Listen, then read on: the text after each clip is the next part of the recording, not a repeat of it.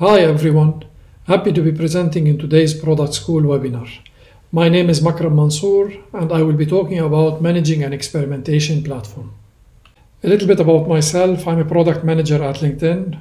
Would love to hear from you and to connect with you at LinkedIn. Here's my LinkedIn profile. I have a master's and PhD in electrical engineering from University of Illinois at Urbana-Champaign. I also attended the Stanford LEAD program at the Stanford Graduate School of Business. Before LinkedIn, I was a product manager at Texas Instruments, driving the online design tools program for TI. And then before that, I was an IC designer at Intel, working in the Intel Server Chipsets group.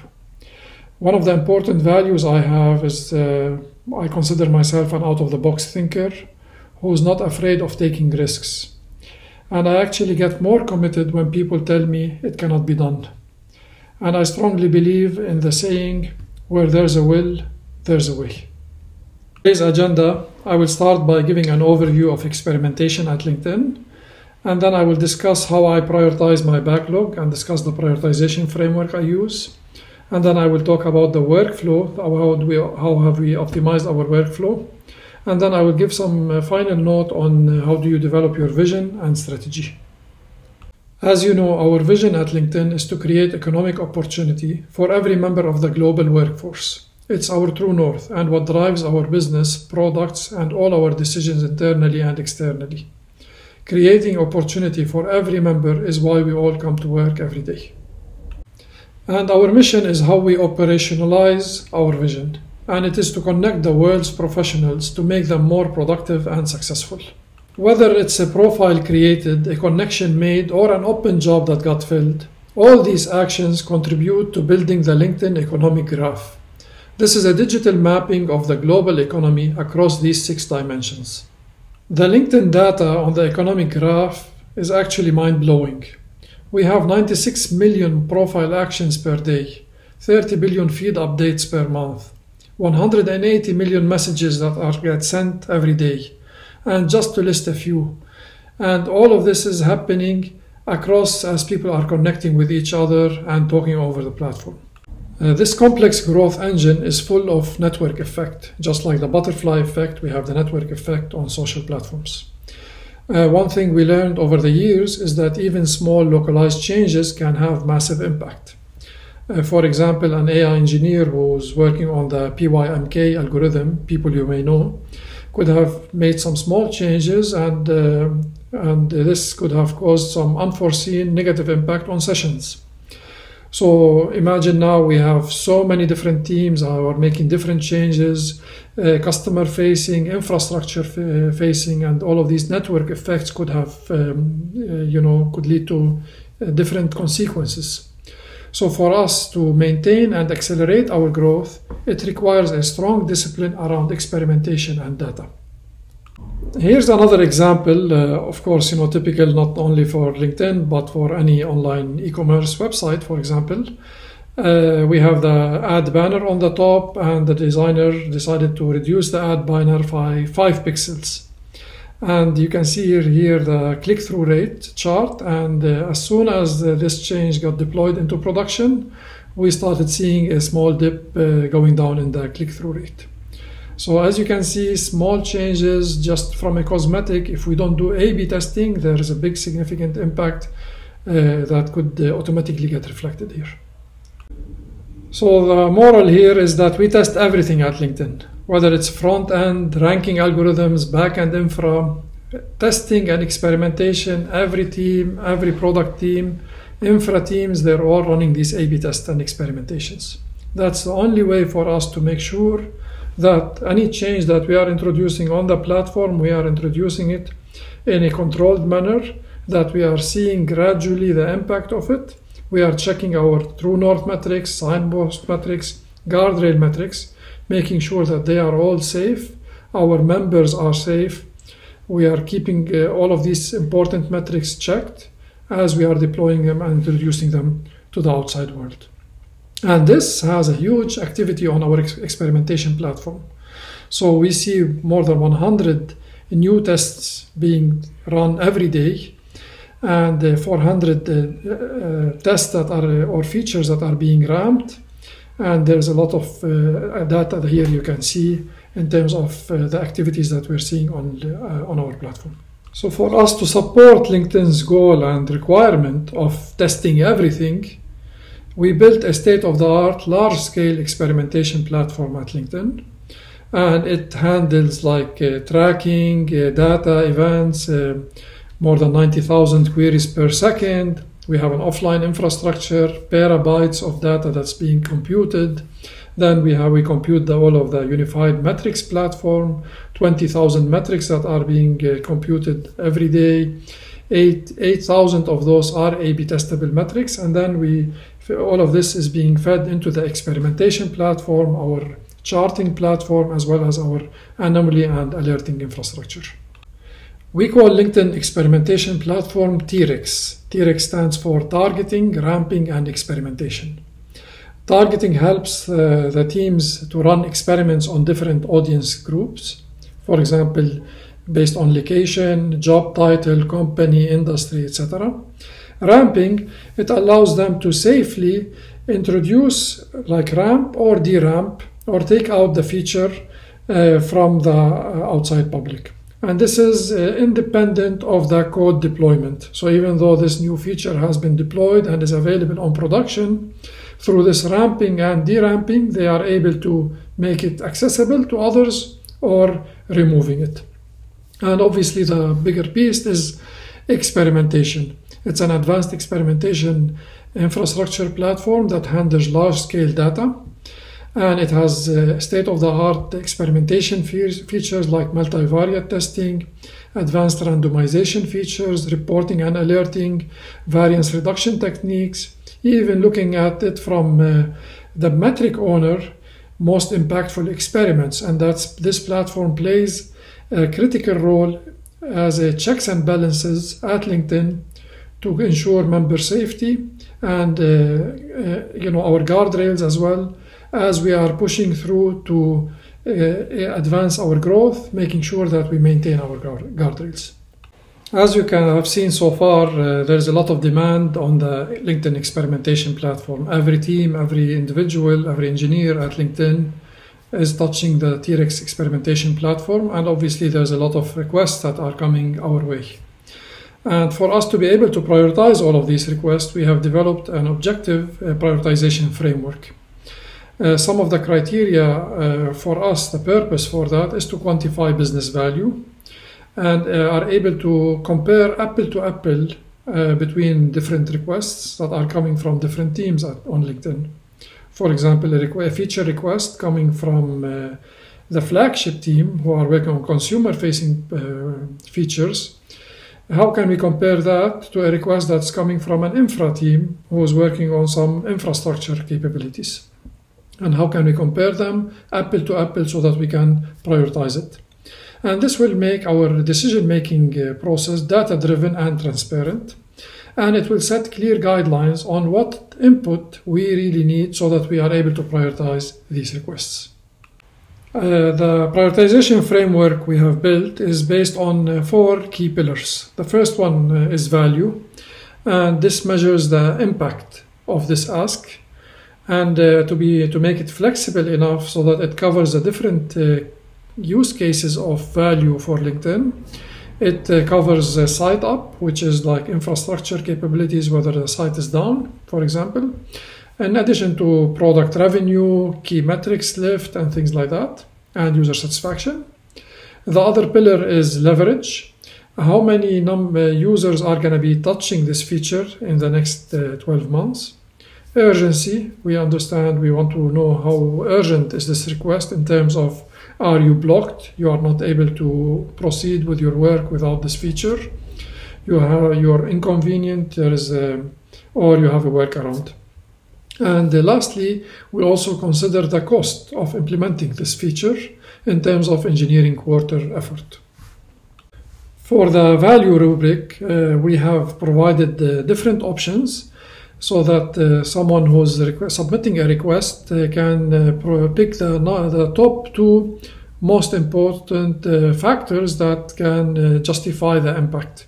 For example, a PM from the LinkedIn Marketing Solutions can, for example, who's working on advertiser budget split testing, for example, they can pick revenue and metrics as the two most important justification for their feature request. They could say, oh, this feature that we are introducing has more than $30 million of revenue potential, so they pick number 4, and it can also make a metric lift for the important metric lift for LinkedIn marketing solution, so they can select that number as well. As opposed to someone who's working on the infrastructure team, who would be submitting a request for infrastructure changes that our TRX platform needs to support, and they would use GCNs and engineering productivity as a justification for that. So you can see how different teams now are able to pick from these different value pillars and are able to provide impact justifications that feed into our backlog prioritization formula. Similarly, for the other rubrics, we have identified the different mappings. For example, for the leverage, we will understand how many users are the potential users of this new feature, and we can pick the corresponding number.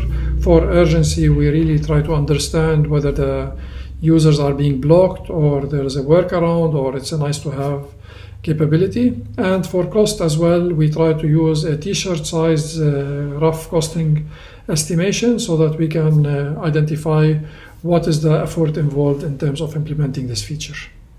So finally, we can compute the impact score, which is a multiplication of the leverage times value times urgency, and we are able to prioritize our backlog from the biggest impact score going down. But we do realize that some asks have a small cost and can potentially be quick wins, and for that we compute the return on investment, which is the impact score divided by the cost. So when we identify high ROI items in our backlog, we are able to override and be able to push the ranking of these items to the higher place on our backlog. And this is an ideal mapping of where we strive to keep a balance between quick wins, which are low level of effort but low impact, or home runs, which are low effort, big impact, big bets, which have big effort, big impact, and the fallbacks, which have big efforts but medium impact.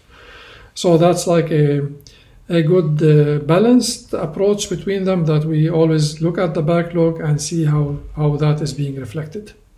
Next, I'm going to talk to you about our workflow and how have we optimized our workflow over the years. So the idea behind it is that we want to apply a design thinking approach with experimentation in the core of our purpose. So what we have talked so far is that first we wanted, through the prioritization framework and the backlog prioritization, we are focused on doing the right thing, the right work, the most important high impact work. Now that we have identified the most important high impact work, we need to do it right. And that's the idea behind the workflow. How can we do that, a high impact, high important work, right? So it has two main phases in the workflow. Designing with empathy, and here we gain insights in what our customers really want and why. We build clarity in terms of the before and after experience and OKRs. We define our OKRs in this big phase. And then the deploy with confidence, and this is where we gradually release and ramp through percentage ramping to efficiently address the unforeseen issues that we even did not think of early on. And then we measure the success metrics and our OKR, the key results. And then when we announce with impact as well, and not only, oh, we have these cool features, and people would say, so what? We want to try to more than so what, address the so what question by really trying to focus on the impact that this has made, together with testimonials, as well as engaging with our users to really learn, get that feedback, and iterate if necessary. So the phases that we have on our workflow is first learn, and in the learning phase we really understand our user stories, identify the core use cases, are able to justify and prioritize the requests. We are able to put together a product requirement document that even clearly define the requirements as well as the OKRs and the metrics and the objectives that we want to achieve.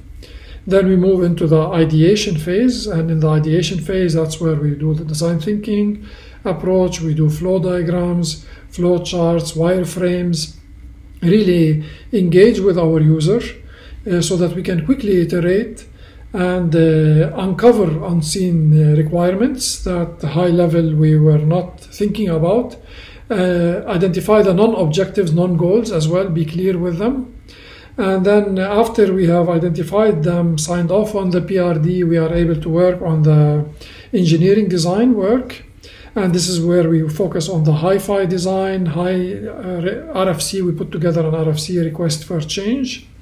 And again, with our engineering teams being involved, any infrastructure teams, dependency teams are able to see these changes, and the design are able to provide their inputs and are able to understand that there is some dependency and some changes that are happening that are required from them, especially in a multi-product, cross-dependent software clouds infrastructure. It's not only one team that is being involved in this development activity, so it's very important to follow these steps to make sure that all of these things are being uncovered in the design phase, and this will help us to have a better smooth deployment, code development, as well as our roadmap and our project timeline is clear. So after we do these design sign-offs, we are able now to start the building, and this is where we, again, part of the design, we define the MVP phase and all of those.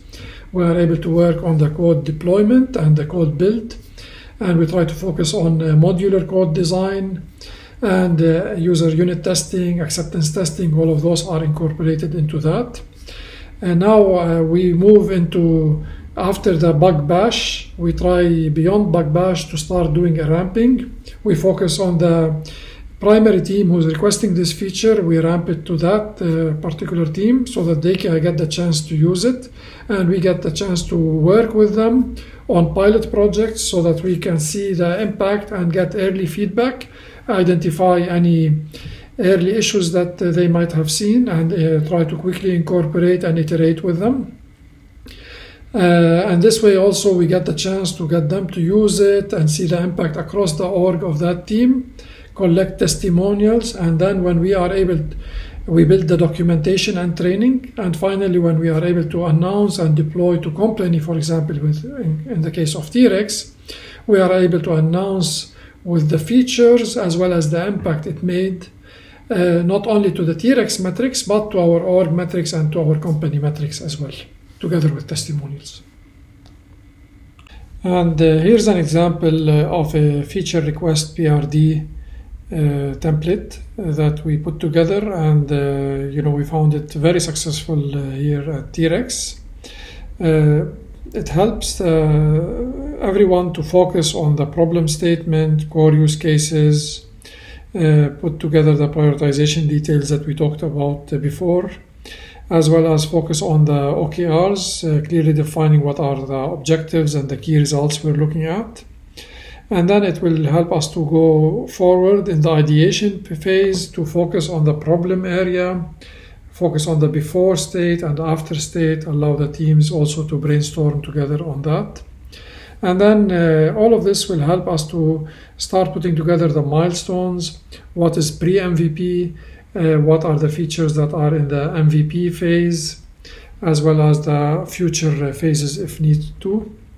And finally, we have a sign-off section, which is we found very important to make sure that all the key stakeholders got the chance to review, comment, as well as sign off on the document. One more note about putting together your product vision and strategy, which are very critical, and you need to be very clear about them, because if you're not clear about your vision and strategy and priorities, then you're just working without no clear objectives and no clear goals. And one great practice we have at LinkedIn is to put together the vision to values statement. And we start with the vision, which is the dream, the future. This is what inspires us in the product in terms of what the impact it will be making. So that's, the focus statement on the vision. The mission describes the goals and the purpose of the product, why the product exists today, and what's its goals, and how this mission is going to eventually get us to that future of the vision. Then we put together the target audience, and here we list down our primary user personas. This is the primary users of this product. We really need to be very clear on them and even try to prioritize these user personas. And then we also be clear about the non-users, especially if you have a high demand product with high backlog and requests. That will really play a critical factor so that you know which products and personas you're focusing your product on. And if you are a platform product, then you might most likely will have producers as well as consumers, and you will have personas that are grouped on them.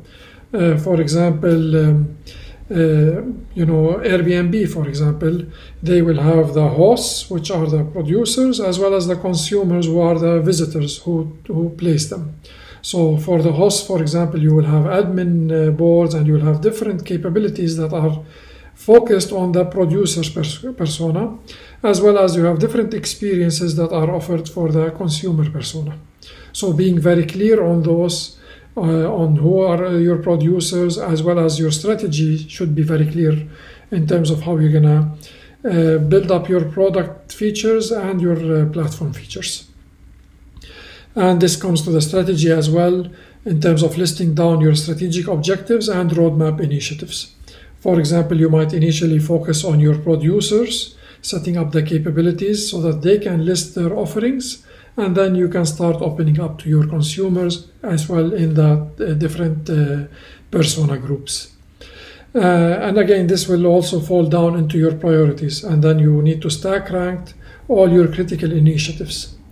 One thing that will really help you is if you can answer, if we can only do one thing this quarter, what would that be? So really trying to be hyper-focused on terms of your priorities, on how you're going to achieve these initiatives that's going to build on your strategy to get to your target audience and to get to your mission.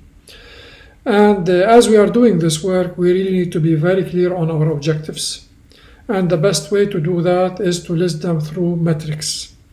Be clear in terms of what are your true north metrics. Obviously, true north metrics are not easy to move in a short period of time, but these are the things that define your key vision and your moving, the big moving metrics that you're trying to lift. The signpost metrics, on the other hand, are the signposts that you're going to be able to measure in a more granular manner and be able to see, am I moving into the direction of my true north metrics? And as you are pushing forward on your true north and signpost metrics, you want to make sure your guardrail metrics are kept safe, and you need to be very clear on your product what are these guardrail metrics that you want to monitor and you want to keep an eye on, that you're not hurting. And finally, you need to be clear on your values. What are these guiding principles that are going to be helping you in making your day-to-day decisions? Whether it's for your member values, like keeping your members safe, or your prioritization values in terms of how are you going to be prioritizing your work. And for example, I showed to you today the prioritization framework. I hope you found this presentation helpful and insightful. I would love to hear from you. Please reach out and connect with me at LinkedIn again, and let's chat. And if you are interested in any of these templates that I have, let me know and I will be happy to share them with you. Thank you.